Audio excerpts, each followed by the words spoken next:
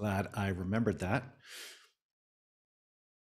Okay, so welcome everybody to today's SYB webinar, Laptops Aren't for Laps and What You Should Do Instead. I appreciate you all taking the time out of your day to come to and join us in this SYB webinar. The way this is going to work today, which is what we started doing this year, and it seems to be working really well, is I am here live. The main part of the presentation is pre-recorded. And that is so that I can attend more effectively to running the room and to your chat. So you can, during the presentation, you can chat at me, let me know if there's any technical problems or anything else like that. If you have any actual questions about the content, about laptops or EMF or anything like that, I'm going to ask you to please put those in the Q&A pod, not into the chat pod. So that's a separate pod, and that's what I'll come to at the end when it's time for Q&A. So with that, we will get started. Give me 1 second. That is.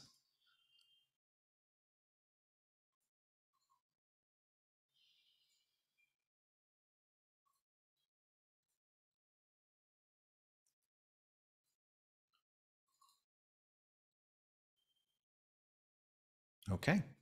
Welcome everyone to today's webinar, Laptops Aren't for Laps, and What You Should Do Instead. Briefly about myself, my name is R. Blank. I'm the CEO of SYB, as well as the host of the Healthier Tech podcast. Formerly taught on the faculty of the engineering school at the University of Southern California, and before that, helped write the book Overpowered, along with my father, Dr. Martin Blank, about the science of EMF health effects. And this follows a 20-year career in software engineering. So I'm going to start with something called TLDR. Now, if you don't know, TLDR stands for Too Long Didn't Read. And so if you want to cut to the chase of this webinar, it is this: do not use your laptop in your lap. Just don't.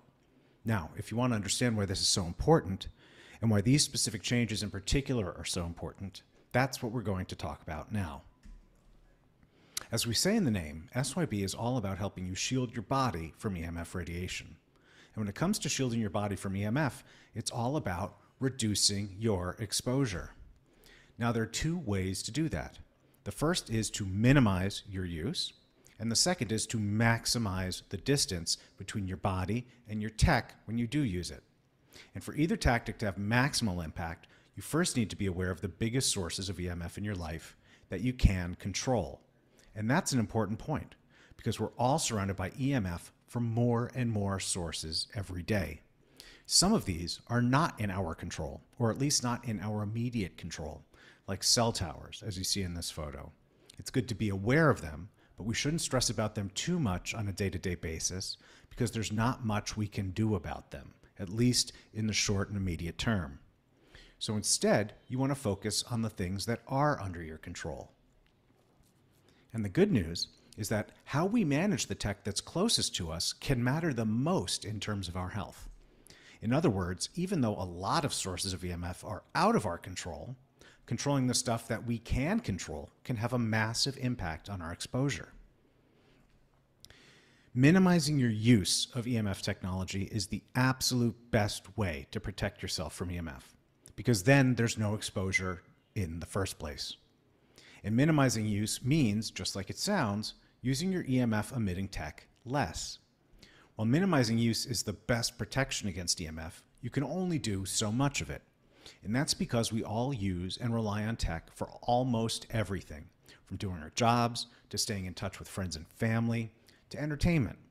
So you can reduce your usage, but to participate in modern society, you're going to have some exposure from your tech. It's unavoidable. And that's where maximizing distance comes in. And what I mean by maximizing distance is to create as much space between you and your EMF tech as possible. Why does this matter so much? Because the power of EMF diminishes exponentially with distance. Double the distance between you and the source of the EMF, and you cut the power of your exposure by 75%. So each additional inch, even millimeter, of distance that you put between yourself and your sources of EMF will have a big impact on your exposure. Literally Every inch matters when it comes to your EMF exposure.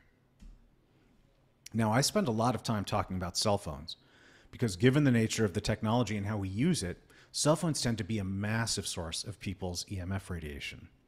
But there's another source that can be a big one in our lives too, and that is laptops, especially if you use them in your laps. Why is that? Well, first, laptops emit the same type of EMF radiation as cell phones. Radio frequency, or RF, is a type of EMF that comes from wireless communication. Any device that communicates wirelessly emits RF radiation. Our laptops are actually multiple sources of RF radiation, depending on what features are built into your laptop and which ones are enabled. The Wi-Fi and Bluetooth connections are two very common sources of RF from your laptop. And some companies, like Dell, are releasing 5G laptops, which means they will have cell phone modems emitting 5G energy, which will emit even more RF on top of Wi-Fi and Bluetooth. Now, laptops can emit less RF radiation than a cell phone with an active cell connection, but this is not always true. It depends on the specific details of the laptop and the phone you are comparing and what you are doing with them. And to know, you really need to learn how to test. So for example, when you're streaming an HD movie on Netflix, your laptop emits a lot more RF radiation than when you're just checking email. So RF is one source. Next, we have ELF, or extremely low frequency. ELF comes from your laptop's power source. It's emitted by any device that runs on power. The inner machinery of your laptop, like your computer processor, emits ELF simply by operating. And your laptop emits a lot more ELF when it is plugged in, charging, and running off of AC power. So in general, laptops emit much more ELF than a cell phone. In addition, laptops emit heat, which is also a damaging force. Heat causes something called the thermal effect. See, everyone knows and recognizes that getting burned is bad for you. Not only does it hurt and take time to heal, but it actually kills your cells and damages your DNA. And you don't even need to get burned. This damage occurs when your body is heated, even if it doesn't burn you. So even if something doesn't emit enough heat to burn you, it can still do a lot of damage to your cells. And that damage can turn into disease like cancer. And because of all of the machinery inside, laptops emit much more heat than a cell phone. So when comparing laptops to cell phones in terms of their emissions, laptops can emit either less or more RF than a cell phone. It depends on what each device is doing, but they almost always emit more ELF and much more heat. So laptops are a bigger source of harmful emissions than your phone. And this means that all of the studies linking cell phone radiation to negative health effects also apply to laptops. Both RF and ELF forms of EMF have been shown to cause numerous negative health effects, and the World Health Organization lists both types as Class 2B carcinogens. Excessive heat, like from the bottom of a laptop, is also a cause of this type of health damage. And as we just seen, laptops and cell phones emit the same harmful types of radiation. So if you are concerned about your cell phone's radiation emissions, you should definitely have the same concerns about your laptop. These negative health effects include immediate-term conditions like fatigue and insomnia, as well as longer-term and more significant health risks ranging from infertility to cancer. There are too many health risks linked to EMF to cover comprehensively here, but I do want to cover some of them to give you an idea of the scope. As many of you probably know, and as I've talked and written a lot about, there are numerous studies linking cell phone use to the formation of various types of cancer, from glioblastomas to thyroid, even colorectal cancer. When it comes to cancer and laptops specifically, the body of science is not yet substantial, but again, we can make some educated guesses. After all, your laptop emits the same type of radiation that cell phones do, so it makes sense that the health risks are similar. But again, it's not just the EMF, it's also the heat. Laptops can get hot, really, really hot. We have all felt it. And that heat is more than just uncomfortable, it's a real health risk. In fact, all EMF regulations and safety limits in the United States and much of the world are based around this thermal effect. In other words, wireless devices like cell phones and laptops are supposed to be regulated so they do not emit so much EMF that they heat your body. But that's pointless if just the heat source is heating your body. These safety limits, which are vastly inadequate, but at least they exist because everyone acknowledges that when human tissue is heated, DNA damage occurs. The type of damage that leads to cancer. So when your laptop gets too hot and it's right up against your body, that's a risk to your health. The health risk is undisputed. There is absolutely no debate whether this is a risk. It is. Next, we move on to fertility. And there is a large and continually growing body of science linking EMF exposure to male infertility and subfertility. At this point, this is really well-established science. While there's a ton of this about cell phones, there's also a growing body of science about infertility and Wi-Fi radiation in particular. In one 2012 study, researchers found that just 4 hours of exposure to Wi-Fi radiation from a laptop led to decreased sperm motility, which is a key indicator of sperm health, and a notable increase in the DNA fragmentation of sperm. Now, that's just after 4 hours. And of note, the researchers highlighted the fact that this damage occurred at non-thermal levels. That is, levels of EMF that were insufficient to actually heat your tissue. And so it was the EMF, not the heat, that caused this damage. A separate 2018 study from Japan also found that Wi-Fi radiation kills sperm. In this case, the researcher divided subjects into 3 groups. In one group, sperm was exposed to EMF from a pocket Wi-Fi router. In another group, sperm samples were exposed to EMF, but they had a protection shield. And the third group was a control group with none of this exposure. After just 2 hours, the group exposed to Wi-Fi radiation had half the quantity of viable sperm as the group with no exposure. And the effect got stronger over time, meaning the longer the subjects were exposed to the Wi-Fi radiation, the greater the damage to their sperm. Now, that's male fertility. Switching over to female fertility, right? Female reproductive cells, also known as eggs, are very different from male reproductive cells, which we've been addressing as sperm. One way in which they are different is that eggs are protected. They're more protected deep inside each woman's body. And the body provides natural shielding against EMF, whereas sperm resides outside the body in the testicles. This means that sperm is much more vulnerable to EMF radiation than are eggs. Now, women's eggs may be more protected from radiation, but that doesn't mean cell phone radiation exposure is safe for women and their reproductive systems.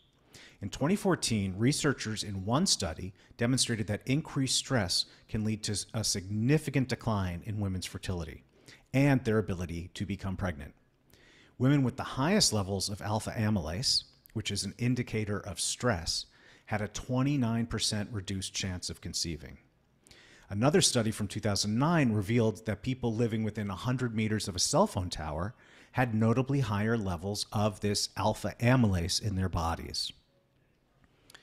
And a 2017 study found that mobile phone exposure impairs the female reproductive system by increasing oxidative and nitrosative stress. So even though women's eggs are better protected than male sperm, there are clear indications that EMF exposure negatively harms female fertility and reproduction. But it's not just fertility. Another area of concern is pregnancy. There are many studies linking EMF exposure from cell phones to health outcomes of concern to pregnant women, namely miscarriage and birth defects. In one 2012 study, researchers found that pregnant women and their fetuses can be exposed to more EMF radiation from a laptop than from high voltage power lines, right? Let me just repeat that. Researchers found that pregnant women and their fetuses can be exposed to more radiation from a laptop than from high voltage power lines. And these fields can induce currents 3 to 4 times higher than safety limits in the fetus and 2 to 5 times higher than safety limits for the pregnant mother. Another study published in 2017 found that women who had high levels of EMF exposure had a 2.72 greater risk of miscarriage. So now I talked about miscarriage, and that is a horrible and traumatic outcome, but I had also mentioned birth defects. And there is a large and growing body of research demonstrating that fetuses are quite vulnerable to damage from EMF exposure in utero. For instance, a 2008 study from UCLA found that prenatal EMF exposure doubled the incidence of behavioral problems by age 7. In 2012, the Bioinitiative report concluded that fetal and early childhood exposures to cell phone radiation and wireless technologies in general may be a risk factor for hyperactivity, learning disorders, and behavioral problems in school. And a 2011 study from Kaiser Permanente found that the more EMF a fetus was exposed to in utero, the greater the chance that the baby developed asthma by age 13. So there, as I say, a large and growing body of science demonstrating links between EMF exposure in utero and health effects emerging later in life. And finally, I want to touch on erectile dysfunction, commonly known as ED. And it's one of the most common sexual disorders that affects millions of men worldwide. A 2018 survey says that 5 to 10% of men under 40 have suffered from ED at least once in their lifetime. And experts predict that the number of men who have erectile dysfunction will reach 322 million by 2025. Now, there is an increasing amount of data demonstrating that EMF plays a significant role in this number. Even though EMF may not directly lead to ED, it can create the health conditions that induce it. How? Well, science has shown that EMF decreases your testosterone levels. EMF creates sleep disorders and sleep disruption. EMF builds mental stress and anxiety. EMF induces oxidative stress, and EMF interferes with your reproductive endocrine system. And all of these are contributing factors to erectile dysfunction. So I know I just covered a lot of different health effects. To recap, we discussed cancer, infertility, pregnancy, birth defects, and erectile dysfunction. These are just a handful of some of the concerning effects linked to laptop and Wi-Fi radiation exposure. As I mentioned, laptops emit the same type of EMF radiation as cell phones, and cell phone radiation has been shown to cause numerous negative health effects, many of which I write about on my website. So laptops present the same wide range of risks as cell phones. I just covered some of the big ones here, but for more on the science of the health effects of EMF, check out the URL on your screen, which is shieldyourbody.com/EMF-health-effects. Now, remember, children are more vulnerable. I talk about this at greater length in other webinars and articles about the health risks for children and EMF. So if you are interested in learning more, I recommend you check that out on my website. That's shieldyourbody.com/EMF-children. But briefly, because of their size and physiology, EMF harms children more than adults. And because of their age, they have much longer to live with the impacts of these exposures. And because of the direction of society, unfortunately, these children will have greater exposures at every stage of their lives than we have had. I highlight this here because so many children use laptops for their education. And that's why it's even more important to protect children from these health risks, because they are more vulnerable to damage. So what can you do to reduce the health risks from laptops? One thing is to use a wired connection. Wi-Fi is a big source of EMF emissions from your laptop. So when possible, use an Ethernet connection for internet access. Even if your laptop doesn't have an Ethernet port, you can buy an adapter like you see here in this photo, so you can use Ethernet in your USB port. And if you're interested in learning about how to swap out Wi-Fi for Ethernet in your home, in your office, wherever you are, we actually have a course available on the SYB website that shows you all the options for how to hardwire your laptop, all your devices, and your entire home. It's the How to Hardwire Your Internet course. Another thing you should do is disable the wireless connections when you are not using them. I have a bunch of healthy living tips on my website about airplane mode on phones. The same holds true for your laptop. So for example, if you're using an Ethernet connection for your internet, disable your laptop's Wi-Fi to stop it from emitting Wi-Fi EMF. Or if you're just working locally on your computer and not using the internet, like if you're writing a paper or something, also make sure to turn off the Wi-Fi. No point in keeping it on when you're not using it. Similarly, if you're not using any Bluetooth devices, make sure the Bluetooth is disabled. Remember, your laptop will still emit ELF radiation even when the Wi-Fi and Bluetooth are turned off, but these options are in your control and do make a difference. Use them to reduce your exposure. Another thing you can do is to make sure to unplug your laptop's power cord when you're working on it. Now, of course, this isn't always an option, depending on your battery. If your battery is low, you'll need to be plugged in. But if you have enough battery, then unplug your laptop. Your laptop will then emit much less ELF radiation. So those are the 3 actionable tips to make it safer to use your laptop. Use a wired connection, disable the wireless Wi-Fi and Bluetooth connections, and unplug your power cord. And this brings me to the #1 thing you can do to use your laptop more safely. Don't use it in your lap. What should you do instead? Put it on a desk or a table. This is the #1 thing you can do to make it safer to use your laptop. And it makes a huge difference because, as I said earlier in the webinar, when it comes to EMF, distance matters. Distance is your friend. Every inch matters. So just as you shouldn't use your cell phone against your head or carry it in your pocket or bra, the same applies for using laptops. The further away you can keep your laptop when in use, the better. And to help you get it even further away, you can use an external keyboard and mouse, both of which are available as wired options that plug into your USB-C or USB or USB-C. Now, to be clear, it's not just me that says not to use your laptop in your lap, and it's not just health experts, it's also companies like Dell, one of the largest laptop manufacturers in the world. Here is a direct quote from a Dell laptop manual. To avoid the possibility of exceeding the FCC radio frequency exposure limits, you should keep a distance of at least 20 centimeters between you or any other person in the vicinity and the antenna that is built into the laptop. Right? That is 8 inches, almost 8 inches. It's just shy. It's a big distance. And that is the distance that Dell is telling you to keep at least away in order to stay under radiation regulations.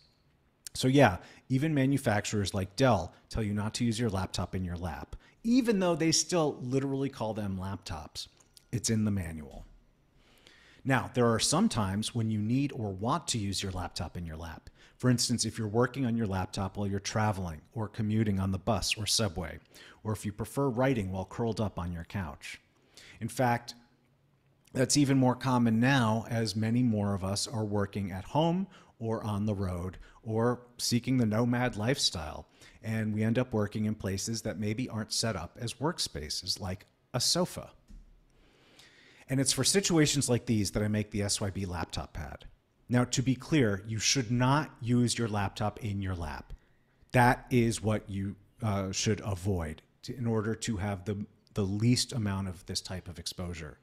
But for those occasions when you do use your laptop in your lap, my laptop pad makes it safer. Just place your laptop on top of the SYB laptop pad to deflect your laptop's EMF radiation and heat emissions away from your body and reproductive organs. The SYB laptop pad provides outstanding shielding.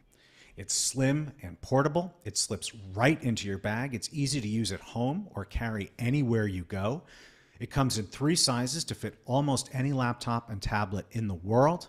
And like with all of my products, it comes with free shipping on orders over $100, a lifetime warranty, and 30-day returns. It's a risk-free decision. So if you or anyone in your family uses your laptop in your lap or on your stomach or anywhere in your body, you should get my SYB laptop pad.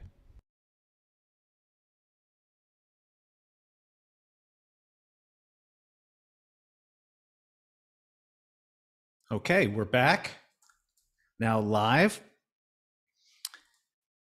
So I'm going to answer questions. They've come into the Q&A pod. Thank you for that. If anyone else has questions, you can still type them in.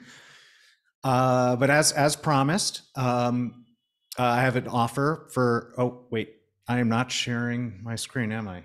Where did Zoom go? Boy, you'd think I'd have a little more experience with this by this point. As promised, as with all my webinars, I am offering a special discount to those of you who are attending live. So this discount applies for you live in the room. It is valid through midnight tonight Pacific time. So we're talking about 10 hours, and that's 35% off the laptop pad. And to do that, just go to the URL on the screen here and then enter pad now at checkout. And again, this discount expires at midnight Pacific time tonight. So if you're watching this as a replay, which I know a lot of you will be doing tomorrow, that's Friday, this code will not work. Now, I do, in addition to that discount, I have another announcement for those of you. As you may have noticed in some of the pictures that I just showed you, including this one, we now have a brand new version of the SYB laptop pad. If you go to our site, this is listed as second generation. It is sleek. It features elegant stitching to contrast against the vegan leather. It is the second generation, and even best of all, it is half the weight of the first generation pad. So how did we do that? Well, because the new version uses our laboratory tested safer body shielding material, which weighs a lot less than the metallic alloy shielding we used in the first generation. And you can see the test results live on the website. And you can see from those results, the shielding is just as effective for both radio frequency, that's the wireless radiation, as well as low frequency, which is, like I was talking about in the video, the power line, the stuff that comes from the power sources in your computer. So you can see these results for yourself at shieldyourbody.com/test. So that's how we got the same powerful shielding with half the weight. And it also now matches our second generation 5G phone shield as well, which you can see here in this photograph. So I'm going to get to Q&A, but just one final reminder that this 35% off, for those of you who come to webinars or follow me, the sales on the mailing list, you'll know that 35% off is a big discount. Normally in these webinars, we offer 20 or 25%. But today, as part, on top of our back to school sale, I'm offering 35% off for the SYB laptop pad. This applies both to first generation and second generation, so you can have your pick. So with that, give me 1 second to put that back up here on the screen, and we will get to some Q&A. And oh, good, more questions have come in. Fantastic. So, I just want to make, I am sharing screen, yeah? I'm going to stop just to make sure and then share again. Oh, thank you, Michael. There we go. Okay, excellent. So, question, PC versus Macs versus build your own computers in terms of EMF, ELF, RF, slash question mark. So the ELF and the RF, so ELF is extremely low frequency, RF is radio frequency. The ELF comes from the power supply. The RF comes from things like Wi-Fi and Bluetooth.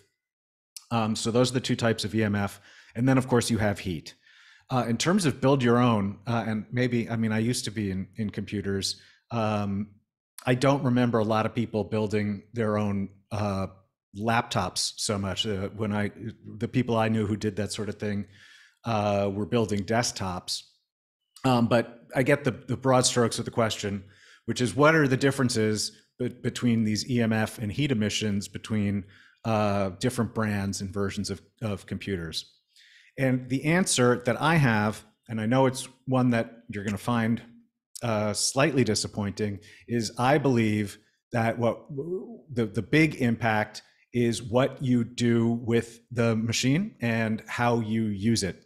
So if you're just doing email, for instance, as it'll be much lower emissions than if you're doing video rendering or streaming it live out online or doing gaming with a lot of data transfer, so that if you're working the processor hard, if you're working the bandwidth hard, if you're using Wi-Fi or if you're using Ethernet, right? These are the things in terms of what you're doing on the machine. That is going to have a much bigger impact on the emissions than the brand. Similarly, if you're using, the closer you're using it versus the further you're using it, that's going to have a big impact on your exposure more than the brand. So it's what you're doing on the machine and how you're using it that's going to make the biggest impact. I'm not aware of, so for instance, Consumer Reports does highest EMF phones and lowest EMF phones, but my understanding is that's based on manufacturer representations rather than their own testing. And I just don't trust manufacturer representations about EMF emissions. So, and I haven't heard anyone in the EMF community recommending different models of laptops over others. So again, I would say it's what you're doing on the machine has a really big impact. And then how you're using it, which is the part you can actually control, has a really big impact. And that's where I'd focus my efforts. So thank you for that question. Someone comments, not able to see everybody's chat, not feeling the normal community aspect. Okay, well, I don't know why that setting changed, but I will look into it and make sure that the next webinar doesn't have that. So thank you for the feedback. Okay, there's a question about a Tesla. I'm going to come back to that. I do want to answer it, but I want to get to some of the computer specific questions. So someone asks, I'm due for buying a new computer for my Euro travels. Need something with a keyboard and charger that will work while I go about the continent there. Yeah, so again, this is a question about EMF healthier specific makes and models. I don't know that. And once again, I think it really comes down to how you're using it. So use it further away. If you have to use it, for instance, on your lap, unplug it if you can. Make sure it's not charging, because when it's charging, you have just a lot more power running into the device, and the ELF emissions are usually much higher. So if I knew which laptops were safer, I would certainly tell you. I don't think anyone really knows that answer. I certainly haven't heard of that. Where in the laptop is the antenna? That's a really good question. I'm not sure if it depends. It probably depends on the model. In the computers that I've had, it's been in the monitor actually. But the way you can tell about how that is in your laptop would be to test. So getting a good quality meter and holding it to different parts of your laptop, making sure, for instance, that, try loading up Netflix or Hulu or something. So you're streaming in a bunch of data, so you know that the Wi-Fi card is being active, and then measure where the emissions are highest. I have, for those of you here in the room tonight, I'm going to put this into chat. So if you're watching this, if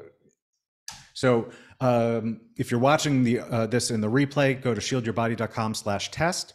If you're here in the room live, you can go to the link I just put into the chat and get the ebook, the free guide that I have here, which is how to test EMF for yourself. And it has step-by-steps and specific meter recommendations too, and explanations of the different types and terms and units and so forth. Okay, thank you for that question. Will these recommendations work for tablets also? Yes. I'm trying to think through what I said. And so, yeah, we have distance, not using them when they're charging, using airplane mode.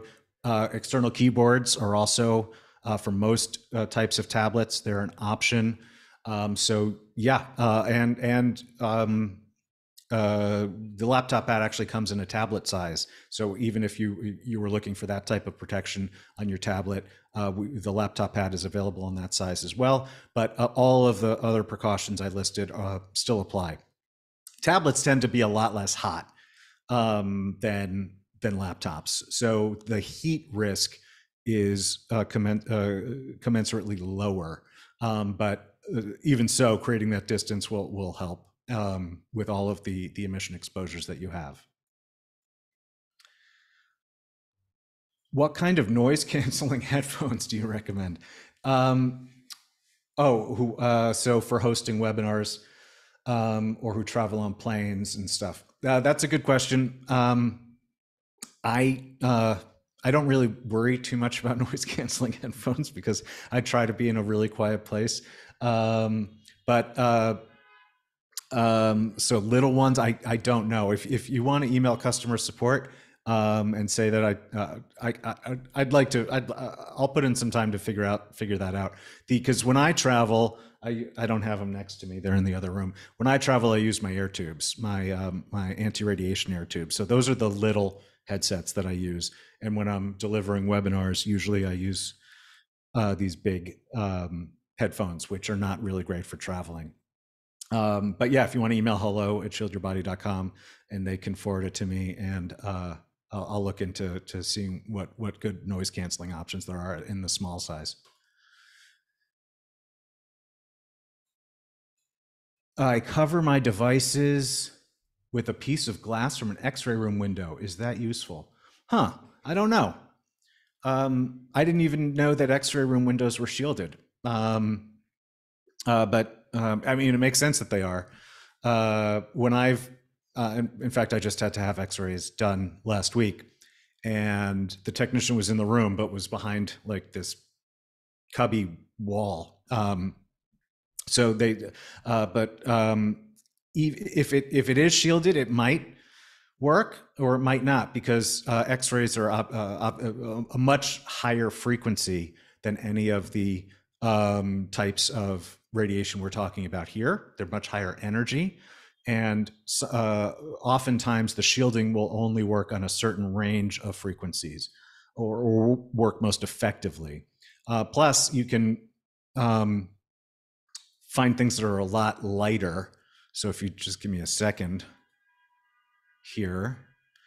This is something, it's not how we market it really, but it's how a lot of our customers use it, which is the poster frame liner. And you can get that in 18 by 24 or 24 by 36. And it can be folded, it can be crumpled, it's super lightweight. And this would work on the types of frequencies that we're talking about here with laptops and so forth, if you wanted something like that. But I'd never even thought to wonder if radiological rooms have that type of shielding built into their glass. Does your fabric shield work if you put it in your lap while using your laptop? How about covering the front of you when watching television? So does your fabric shield work when you put it in your lap? I don't know which fabric, because this question was posted before I showed the poster frame liner. I don't know exactly which fabric shield you're talking about, but it should work. Because all of my shielding material is based on the same technology. Different products use different materials, although more and more of them are using our safer body, which is in the second generation of the laptop pad that I was telling you about, and it's in the foam pouch, the pouch deluxe, and so forth. So more and more of my products are using that. But then the poster frame liner is different, and the boxer shorts are different, and the baseball cap is different, and so forth. But they all use the same basic technology, which is that the fabric is woven with, sorry, I hit the mic, with these intersecting threads of conductive metal. And that's what forms the barrier, like a Faraday cage, against the EMF radiation. So I do know that several of my customers use the baby blanket as a as a lap protector. For instance, pregnant women who are using their phone will put the baby blanket over them. So it should, I don't know which product you're asking about specifically, but it should work. Now, the second question, how about covering the front of you when watching television? Televisions today are much, much lower rates radiation than when I was, I don't know your age, but then when I was growing up, and it's because the display technology is so fundamentally different.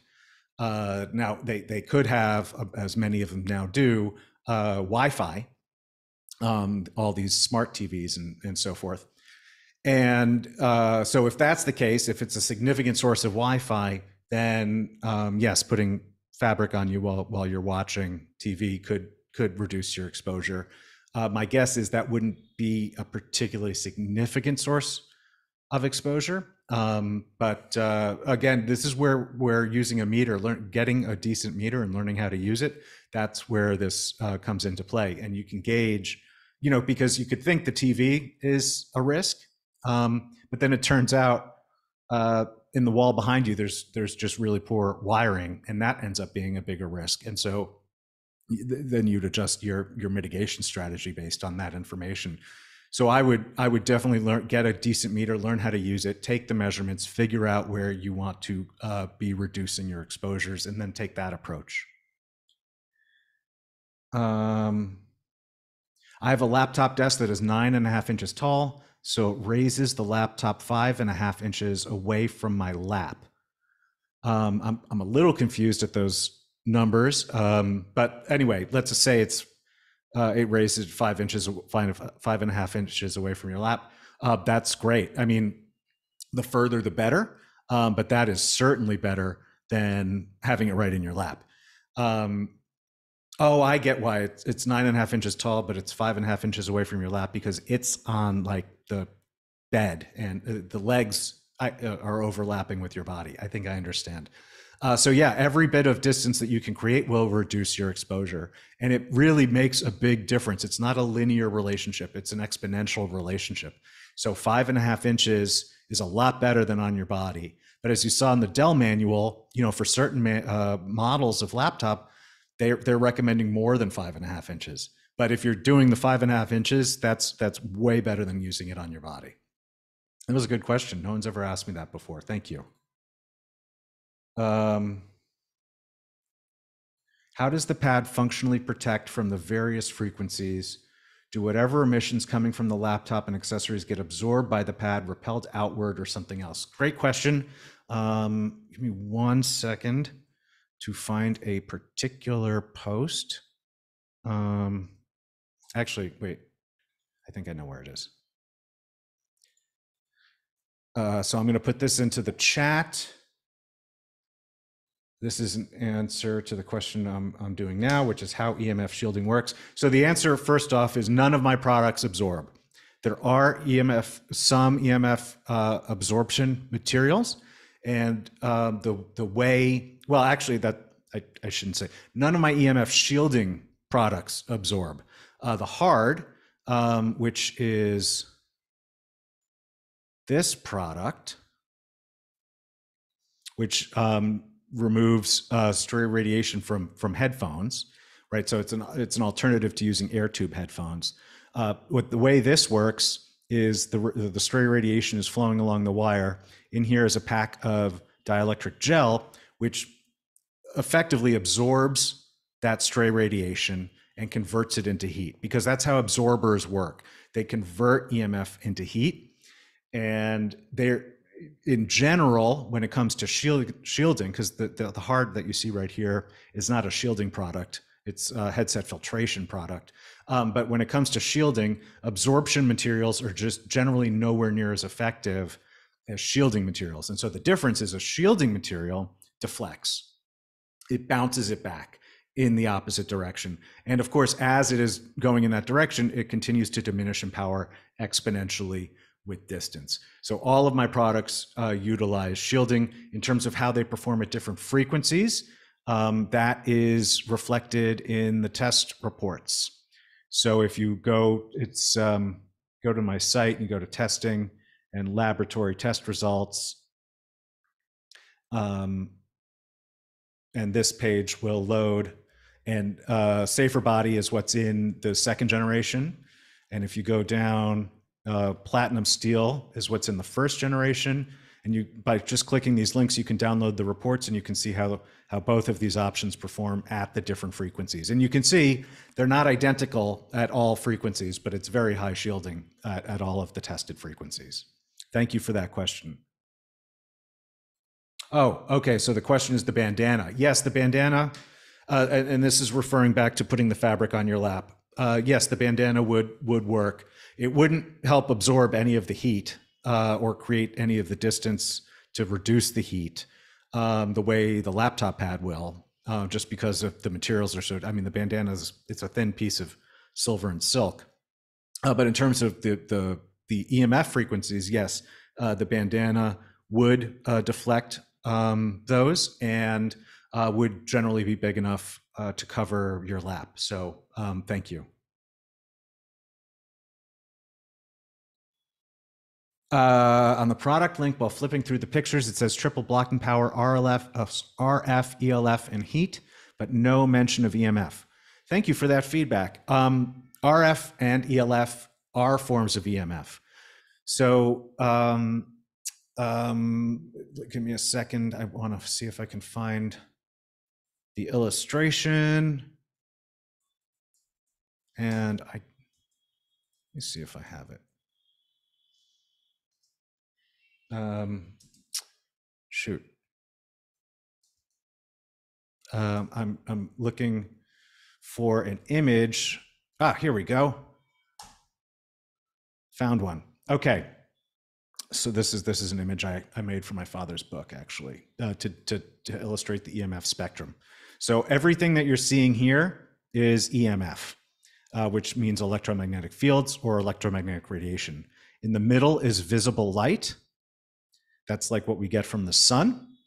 And from there on down, we have these forms that are called non-ionizing. From there on up, we have ionizing, and that includes UV rays, X-rays, and gamma rays.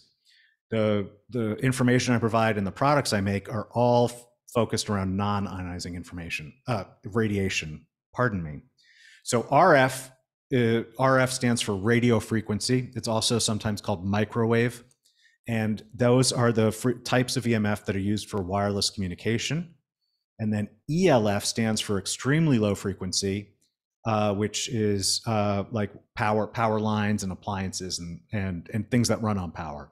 So RF and ELF are the two main kinds of sources of human-made EMF radiation that we are concerned about and that we are trying to mitigate and protect against. But I appreciate that feedback in terms of the way we present that information on the product page. And I will look into doing something about that. So thank you, and for giving me the opportunity to explain that. Oh, and the second part of your question, which I just dismissed. So no, I can't wait, hold on. So did the first generation protect against EMF, but this one protects against? No, so they're the same. They both protect against both ELF and RF. So first generation, second generation, the protection levels are almost identical. It'll differ a little bit based on frequencies.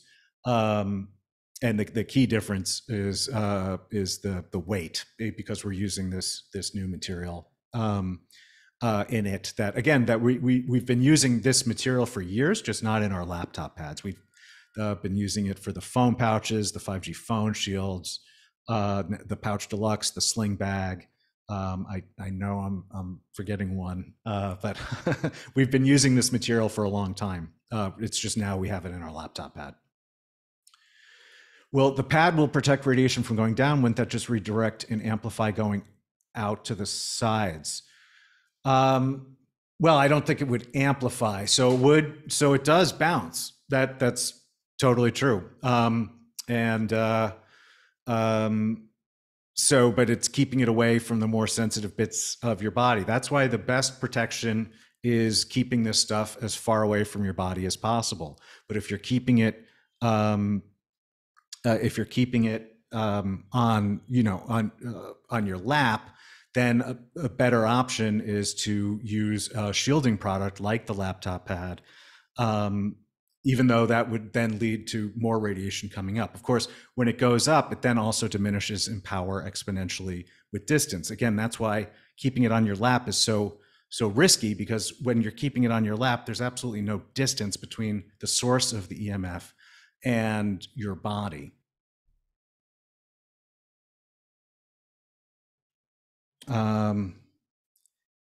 If I put a big couch pillow on my lap and my laptop on top of that without a pad, wait, if I put a big, am I protecting myself? Yeah, okay, okay. So if I put a big couch pillow on my lap and then my laptop on top of the pillow without a pad, am I protecting myself? The answer is yes, because you're creating more of that distance. Certainly you're protecting yourself from heat because laptops don't generally heat enough to heat at a distance. They're heating the things that it's touching. So just by creating any of that distance right away, you're getting rid of the heat. And then depending on how big this pillow is, I mean, some of these pillows can get really big. Yes, you are reducing. You say by 75%. That was an illustration. That's if you. Oh, my airplane mode phone. If you double the distance, you're cutting it by 75%. If you're going from against your body to much further, like let's say, I don't know, 6 inches away, you're probably going to be cutting your exposure by more than 75%. But you still want to create as much distance as possible. And so that is definitely preferable to using the device in your lap. Thank you. I usually prop my elbows within inches from the front edge of the laptop. Is that a problem?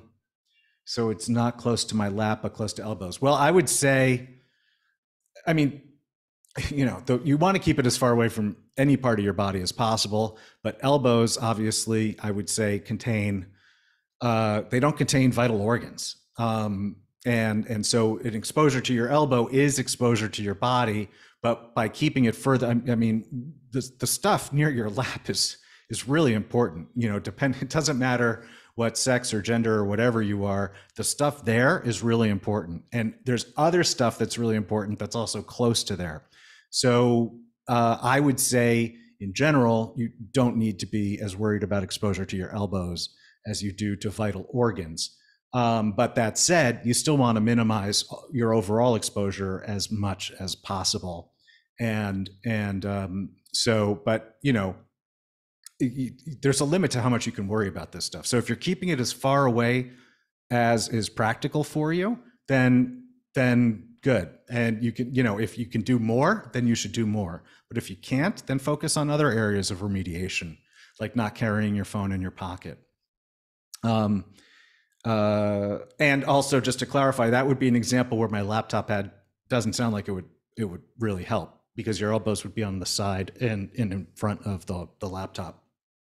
Thank you. Jill says, if your shielding devices reflect the waves, where is it deflected? So it would basically go up, right? And so your hands would get more exposure than they would without the laptop pad, but you're cutting the exposure to your lap significantly.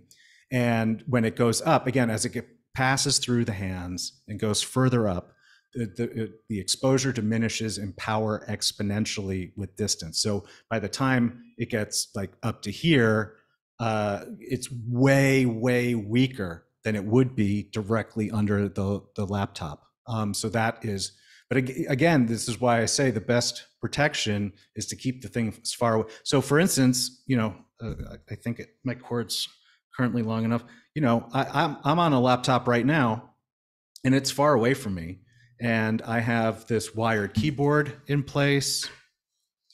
I have my wired trackball in place, and the laptop itself is, feet away from me. And I'm not using my laptop pad now.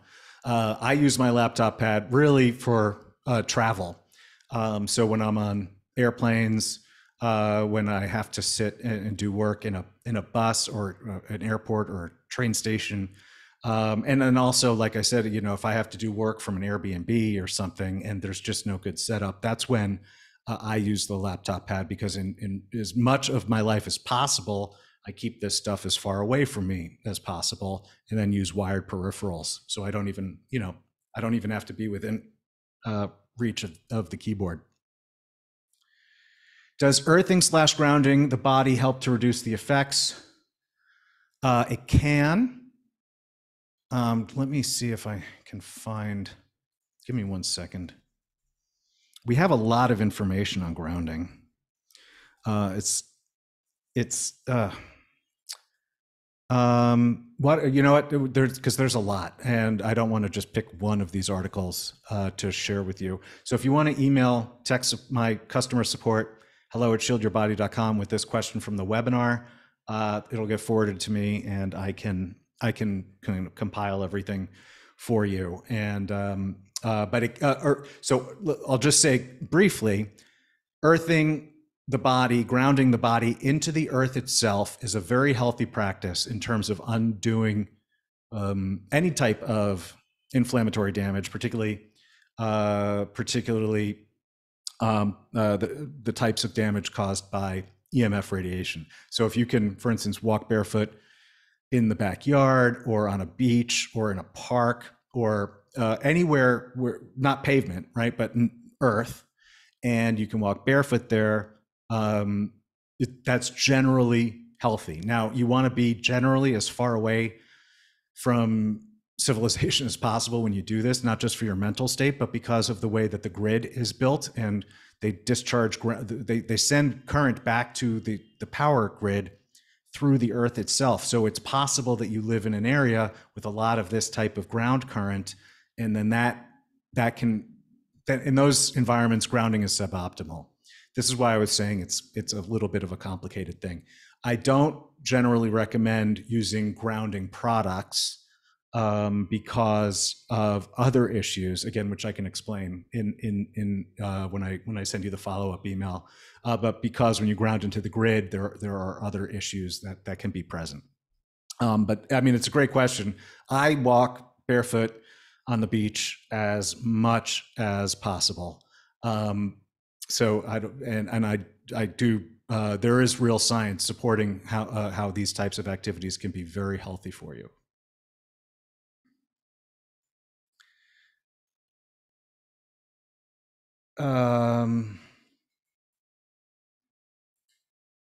Should the laptop pad be larger than the size of the laptop or exactly the same size? Oh, right. So with all shielding, great question.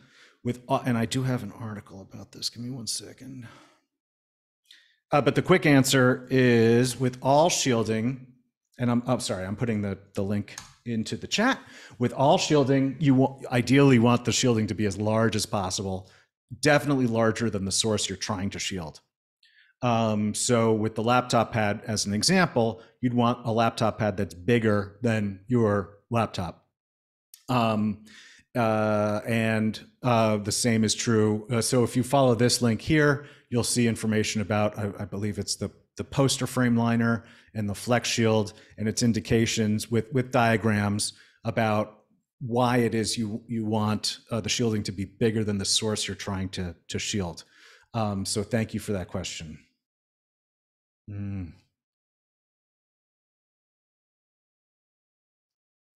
Okay, in terms of laptop charger, I've heard the total battery charge time lowers the more you disconnect and reconnect a charger when it's at the 0 to 20% charge left threshold over and over again. So for that reason, I've left my charger in the laptop at my work desk and keeping 100% charge all the time. So that's interesting. That is outside of my area of expertise, but I do have some bits of knowledge on that, right? And a lot of this has to do with evolving battery technology, particularly lithium-ion battery technology. But it is my understanding that when you keep it, and it will. Oh, speaking of which, my laptop is unplugged. Let me just make sure I have battery life. Yeah, I'm doing okay. So keeping it at 100% is actually what I had heard is harmful to the battery life. Because it just because of the way lithium ion technology works. So in fact, on my Mac, for instance, it has, and a lot of phones these days, it has an option. So like on my Mac, I can tell it to stay at 80% charge all the time. So it's never hitting 100%. And then if I know I'm heading out and I want full charge, I can just click a button and say charge to full now, and then it'll go to 100% before I go out on my, wherever I'm going. So it's my understanding that keeping it 100% charge is actually what's damaging to the life of the battery. But again, I'm not an expert on that. That's just what I have read, and that's the basis behind the feature in Mac OS that I was just telling you about. So thank you. Do I know if EMF can trigger seizures? I do not know if that is not. I'm not saying they don't. That is not a health effect that I've read about.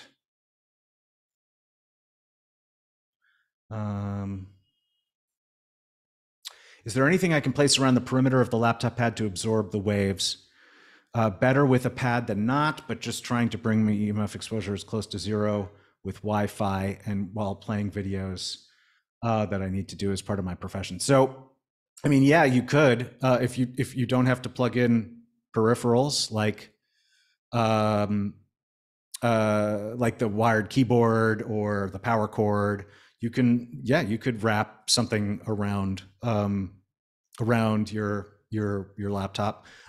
So, for instance, the baby blanket could, or some other type of product, could serve that purpose. I mean,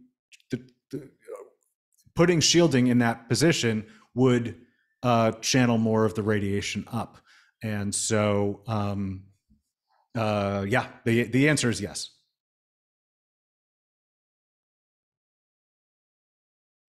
Differences between laptops versus desktop versus tablets in terms of EMF potential. Well, like I said earlier, I mean, a lot will depend on what you're doing with all of these devices. I'm sure it's possible to get a tablet to emit more radiation than a laptop, for example, depending on what you're doing on each device.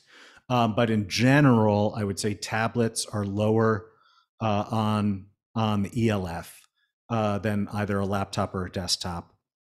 In terms of RF, it's really just totally going to depend. Like if you're streaming video versus typing an email versus being in airplane mode, that's what the difference is going to be on the RF side. On the ELF side, tablets are generally going to be lower. Also on the heat side, I mean, I don't use tablets that much, but when I've used them, they've never gotten nearly as hot as the computers that I've used. So I'd say that on the heat side, tablets are better. On the ELF side, tablets are better. And on the RF side, it totally depends on what you're doing. Does wired connections be improved with shielded wiring? Does the connection improve with shielded wiring? I do not believe that the connection improves with shielded wiring. I do know that Kathy Cook covers this in her Hardwire Internet course. And just to, because I mentioned this during the presentation, but just to show you all here how to hardwire your internet. So you go to courses and it's just there. And in this course, she talks about shielded wiring, but I don't believe it actually has any impact on the quality of the connection. Don't earthing mats / grounding mats produce unhealthy EMF as well? Give me a second. This is where I really should find this. I'm looking here for. Give me 1 second, and I will. I'm almost positive I can find this this link for you. Here we go. Copy link address. I'm going to put this here in the chat. It is a YouTube video of a prior webinar archive of ours that I did with Andrew McAfee. And it summarizes potential risks of grounding into the grid, which is what you're doing when you're using a grounding product like a grounding mat or something like that, or even when you're grounding EMF protection, like a painted wall or a canopy or something like that. Thank you.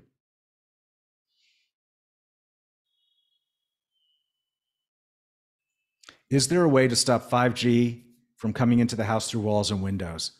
I mean, there is shielding. You can get shielded film for your windows and you can get shielded paint for your walls. The thing is with 5G, a lot of it doesn't come through walls or even glass. A lot of it is deflected, which is, it's really an outdoor technology, at least in its current deployment. But to answer your question, yes, you can shield your windows. You could put, there's film that you can put onto your windows. There's paint that you can paint your walls with. And if you don't want to put film on your windows, there's shielded curtains that you can put on your windows.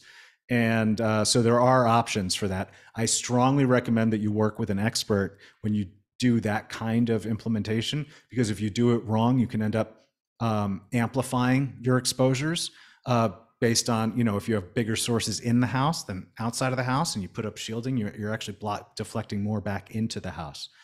But thank you.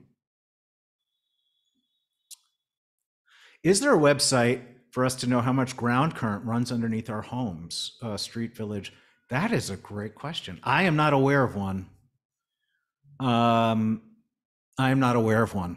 I'm aware of websites where you can see like what antenna coverage is, but that's for wireless. I am not aware of websites that track ground current. That's but thank you for asking.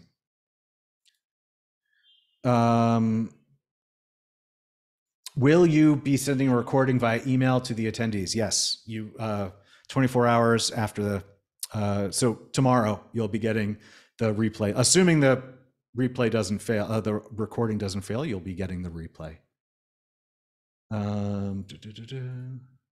Good questions. You mentioned heat. Is the heat damaging? Can you briefly address this? What does it damage? Okay. So heat, that's, I often talk about this, but it's never a direct answer to a question as direct as this. So EMF radiation regulations, the regulations that exist around EMF are like the cell phone is not supposed to emit enough radiation to heat your body. And the regulations have a lot of problems. But at least that level of protection is supposed to exist. And the reason that exists is because everyone recognizes, even the most conservative wireless industry engineer recognizes that when you heat human tissue, you cause damage. That can cause DNA strand breaks. It can cause cellular apoptosis, where the cell kills itself. And these types of damage are what can lead to conditions like cancer. So these mechanisms are very clear. They're universally accepted. And that's why EMF regulations that do exist even exist at all, is because they recognize that if there's enough EMF to heat the tissue, that's too much EMF. And so the same thing applies to the actual heating of human tissue. If you get sunburned, you can have the same type of damage because you've heated the tissue to where it's causing that kind of damage. So I hope I was able to answer your question. But what it damages is the DNA and the cells in whatever part of the body the heating occurs. If the connection wire runs next to me while I sleep, would it be better to have a shielded wire? It really depends on what the emissions are from that wire. So what I would recommend is getting a meter and seeing if there are even any detectable emissions coming off that wire. Well, wait, let me be clear. When you say connection wire, I'm assuming you're talking about Ethernet rather than, for instance, power cord. So if it's Ethernet, I would get a meter and see if you can even detect any emissions before investing in shielded wire. That's how I would approach that situation.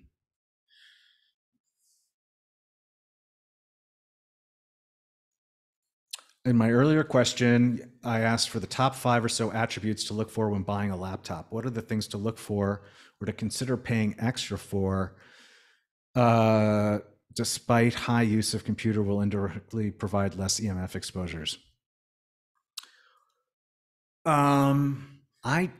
Okay. So I understand the clarification. It is not something I've ever thought about, largely because I'm a Mac guy. And so every time I go out to buy a computer, I just pick which Mac I want.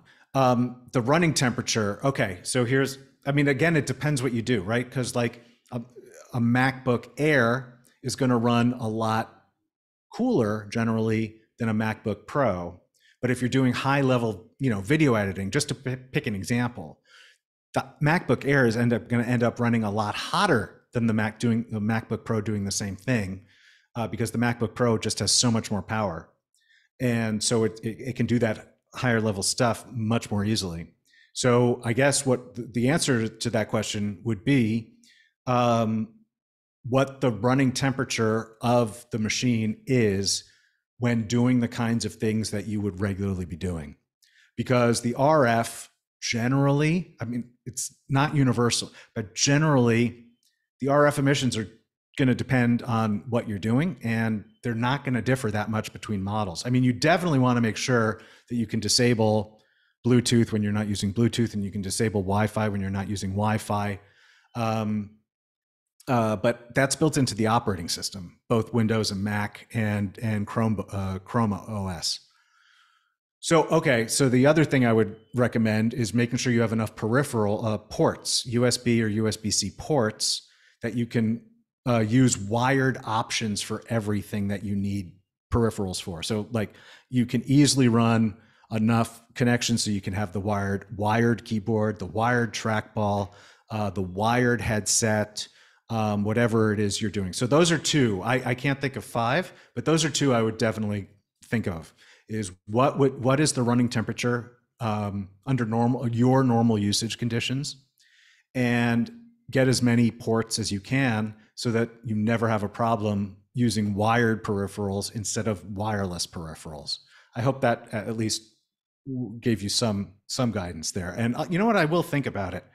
But again, for 25 years I've been using Macs, so I just never think to compare all these different models from that perspective. And I don't think that, again, going back to what I was saying earlier, not to your question, but to the question before yours from earlier, it's a lot more about what you do on the machine and how you use the machine than the machine itself.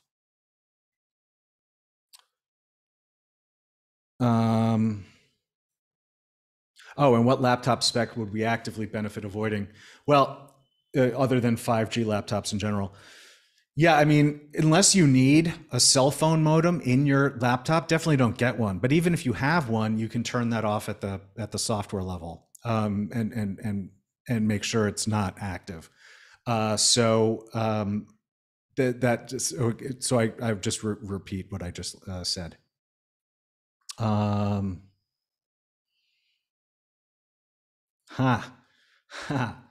Okay, this is a good question. I'm not sure I'm going to have a fantastic answer for it, but for digital nomads traveling city to city, needing as stable a connection as possible on our laptop, tablet for online meetings all day, any EMF safe recommendations for someone considering buying a satellite broadband Starlink satellite connection so our connection stays strong? How to protect ourselves in addition to your pad below the device? Whew. Well, so below the device, I just want to make sure you're talking about below the laptop, right? Not below the Starlink. You don't want to put the laptop pad below the Starlink. This is fortunately something I don't have to deal with, but I do see the benefits that something like Starlink brings. And I say that as someone who used to live in a very rural area where the only option was satellite. And at the time, I don't know how many of you in this room have experience with satellite. The only option at the time was a company that still exists. It's called HughesNet.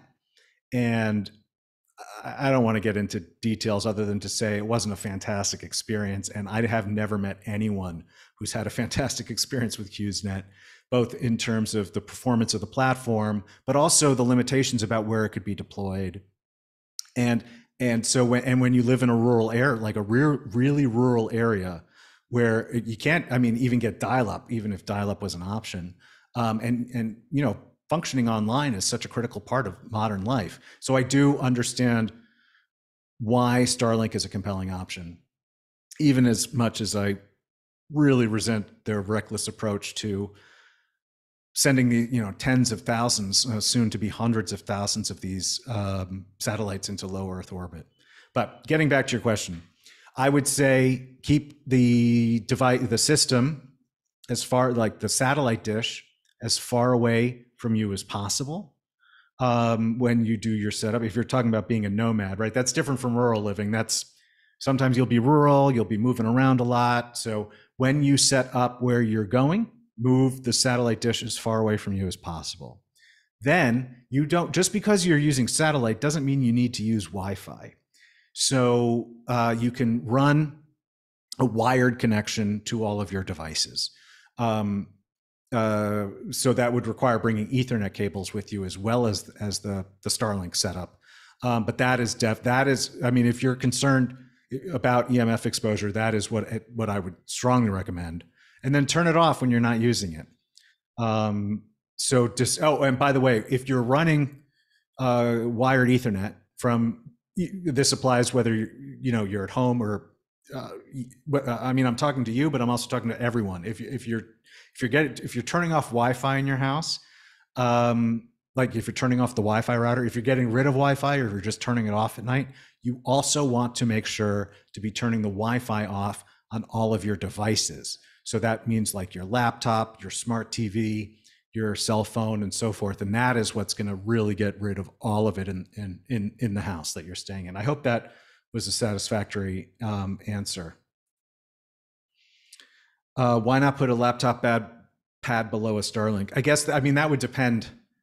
I mean, if the Starlink thing were directly above your head, right? Because I mean, it all depends on the position of what you're talking about, and I would need to know more about the details of the position of everything involved in order to say that. But in general, the laptop pad is meant for devices that you're using in your lap, rather than like shielding against things that are further away from you. And it really depends on relative position and so forth. Does using a wired mouse help as it keeps your fingers off the keyboard? Yeah, I mean, yes, that's why I was showing you. I use a wired trackball and a wired keyboard. And even though my MacBook has a perfectly functional keyboard and a perfectly functional trackpad, I only use it when I'm traveling. And instead, I'm always using a wired keyboard and mouse.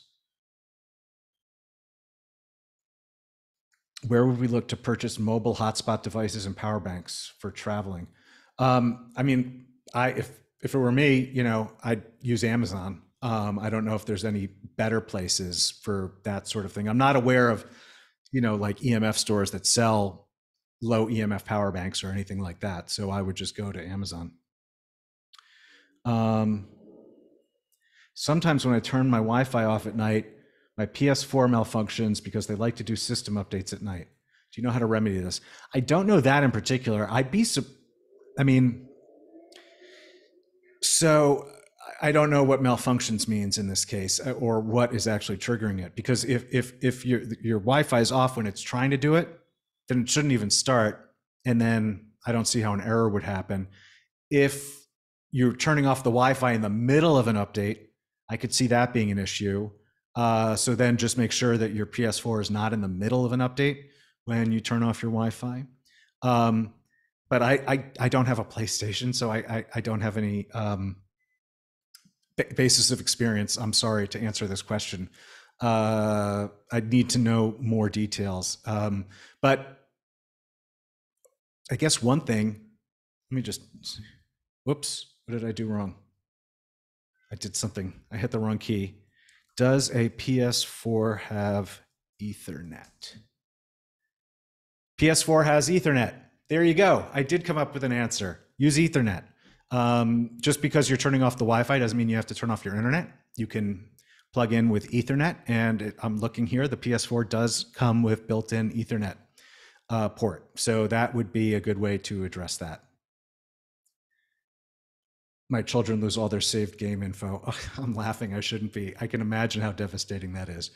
So yeah, Ethernet would be the way around that. And then when you turn off your Wi-Fi, make sure you're just turning off your Wi-Fi. You're not turning off your whole internet.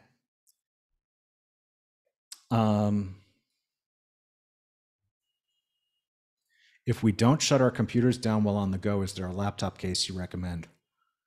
No, I don't. And I don't know. I didn't even. I didn't even think that you could use a laptop closed, and that's because I mean, I guess it makes sense, um, but I've just never done that. Every time I have it set when I close my laptop, it goes to sleep. So I hadn't thought about that. So no, I'm not aware of one. So I lay my palms on the laptop as I type. Is this an issue, or do you have a product that would help my hands? So if you're worried about your hand exposure in that context, I don't have a product, but for instance, Less EMF does. That is gloves that you can use that would reduce the exposure to your hands on the keyboard. Whether or not you're using my laptop pad, the gloves would reduce your EMF exposure to your hands. So you'd look, it's lessemf.com and just search their site for gloves.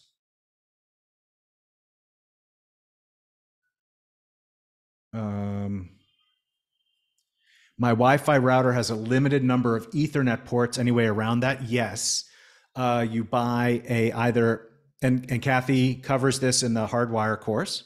But the quick answer is you buy a hub or a switch, right? So you can go on Amazon. You go to the local, I don't remember what, like Circuit City or Best Buy or whatever, and get an Ethernet hub or an Ethernet switch. They come in different sizes, so you get like a 4-port hub or an 8-port hub. You can go all the way up to at consumer stores. I think they might sell 24-port switches, and then you can just run one cable from your router to this hub or switch, and then you can plug in as many of these devices as you need.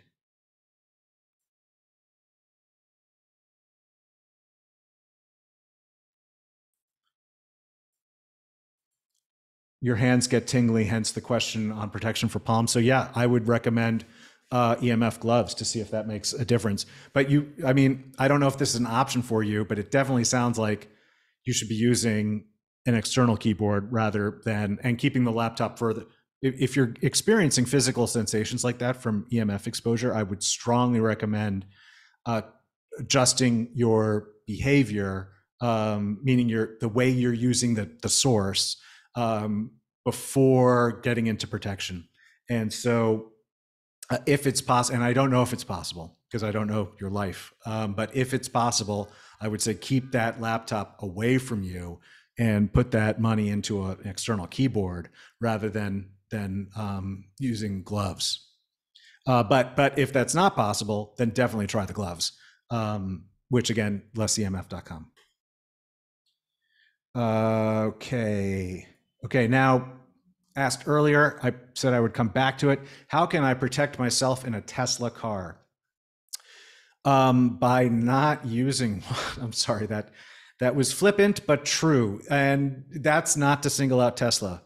I mean, there's a lot of things I don't like about Tesla, but this is something that's true with all vehicles. So I have an article here on the website, and I am going to put this into chat. And so this is a much more detailed article than I'm going to summarize here. But cars are a significant source of EMF. They are essentially an unregulated source of EMF, meaning there is no regulation about how much EMF a car can emit. And I've looked and I've asked a lot of people, and if anyone thinks I'm wrong, please prove it to me, because I would love to learn that there are actually regulations on this stuff. And cars are multiple sources of EMF depending on the vehicle. I have a very low-tech car, like super low-tech car. It did have a Bluetooth radio, and it was broken into, and the radio was stolen. And we paid extra when we were replacing the radio, we had to pay extra to get a non-Bluetooth radio to put in the car, but we did, and so now it doesn't even have Bluetooth. But even that car, which is a traditional combustion engine and doesn't have Bluetooth, that is going to be a source of EMF just because of the way, I mean, these things have electricity. They have batteries. They're converting power, between gas and battery and so forth. So even that car is a source, but that's a really low tech car. If you go back even 15 years or at least 10 years, you're starting to get these features in cars like Bluetooth. But then Bluetooth wasn't enough, right? And to support the data communication requirements of all of these features like Android CarPlay and Apple CarPlay and all of these things. So they added Wi-Fi. Because I remember it was last year, I rented a car. I was traveling, I rented a car, and I figured, you know what, I want to see what the feature, because I told you I have a super low tech car, so I don't use any of these Bluetooth features, but I was like, oh, let me see what it's like to navigate, to use CarPlay for playing music or getting directions and so forth. And so I turned on Bluetooth, and the friggin' car managed to force turn on Wi-Fi on my phone because it said it needed that in order to support the data transfer requirements of the stuff it was doing. I was like, I didn't ask for this. But then it's not just that, right? When it comes to Teslas, they have all sorts of, and it's not just Teslas. They have the most sophisticated in general, but it's not just Teslas, and they're using LiDAR and other wireless emission technologies. Plus, Teslas don't just use Wi-Fi for in the car. They use they use data transmission to get over-the-air updates to the software that runs the car. And so you're starting to talk about a ton of these individual sources all in one vehicle. Now, what can you do to protect yourself? There's really nothing. The only option is EMF shielding apparel, which SYB has some, other companies have some. And there's like, I have a cap, I have men's underwear, I have a neck gaiter. Other companies have t-shirts and hoodies and ponchos and stuff like that. So there's all these kinds of options, but that's really all you can do. And this isn't just for cars. This is also out for environment. Like if you're walking down the street in a high enough area, the only thing you can do to protect yourself is apparel, generally. And the problem there is, unless you're going to wear literally a bodysuit, some part of you is going to be exposed. But you can protect areas that are of concern to you. So, for instance, if your thyroid is a particular concern to you, as it is for some people, a scarf, an EMF scarf or an EMF neck gaiter, that would be a good option. Or if the male gonads, reproductive organs, are of particular concern to you, the EMF underwear would be a really good option. And then you can do this picking and choosing of the protection that you're using. But that's really it. So it's not like there's a product that you can put in the car to make it safer. And as it comes to these vehicles, with a lot of them, you can't disable, like in some cars, you can disable Bluetooth, you can disable Wi-Fi. But when it comes to things like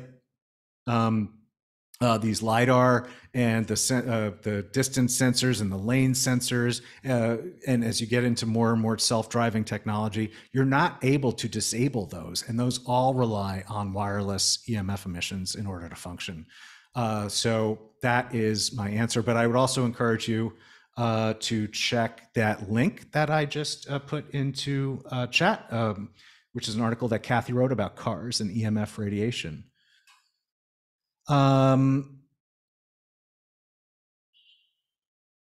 Okay, so product info says the pouch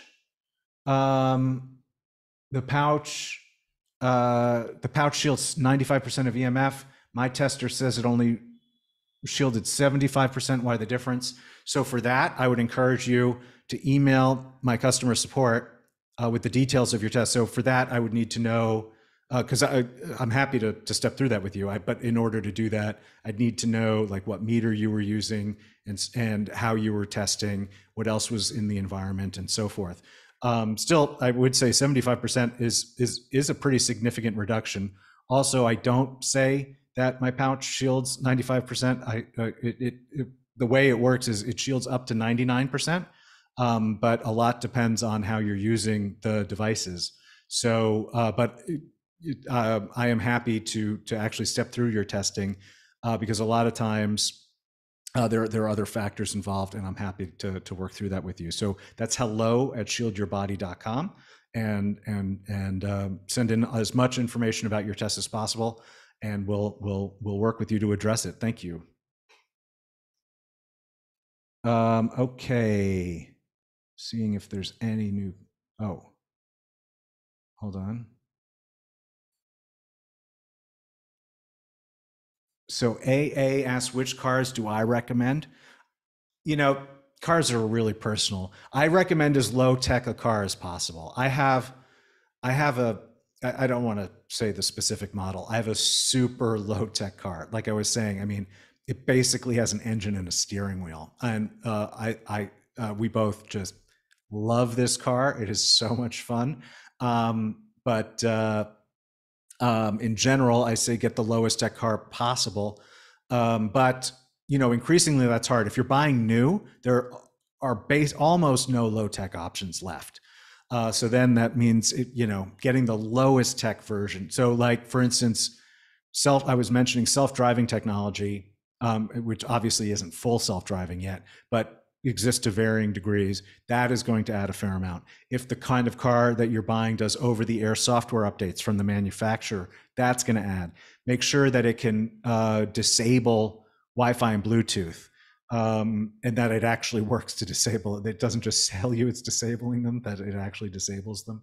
So, but from a top level, if you're concerned about your EMF emissions and that concern outweighs your concerns for the environment, well, actually, that's not even a fair statement, because there's a whole bunch of things around the production of lithium-ion batteries. So I don't want to get into that politics. If you're just looking at this from the perspective of EMF emissions, traditional combustion engines are the lowest, electric are higher, and then hybrid are actually the highest in general, and absent other, like if you have Wi-Fi in the car, that's going to add to it. But just from the perspective of the engine, it's combustion are the lowest, electric are second, and then hybrid are the highest. And that's because hybrids need to have this inverter.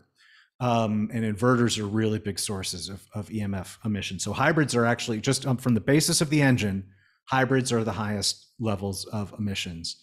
And traditional combustion engines are the lowest. So I hope that was responsive.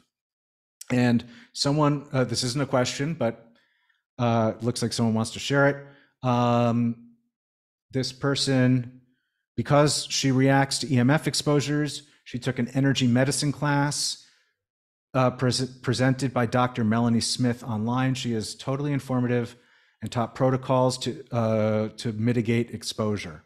She is a master teacher in Eden Energy Medicine, but also has a degree in Chinese medicine. Okay, well, there you go. I have no experience with this person, but one of our attendees tonight really speaks highly of it. So I think I got everything, and that was a good round. Whew, that was a good round of Q&A. So, and I've been hiding this. So a reminder, and most of you stuck around for the full hour of Q&A.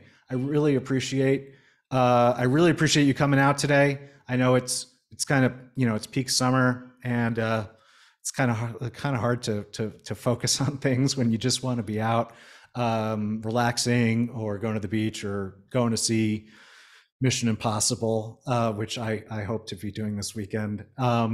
So thank you for taking the time today to come out to this webinar. Thank you for sticking around for an hour of Q&A. It was a great Q&A.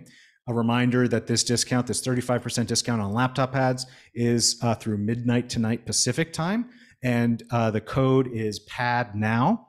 And again, that's it's through midnight tonight. So if you're waiting to get the replay, that it will not work. So the code is PAD now, and you just go to shieldyourbody.com/laptop pad, pick the kind you want, and go for it. Thank you once again, and have a wonderful rest of your day.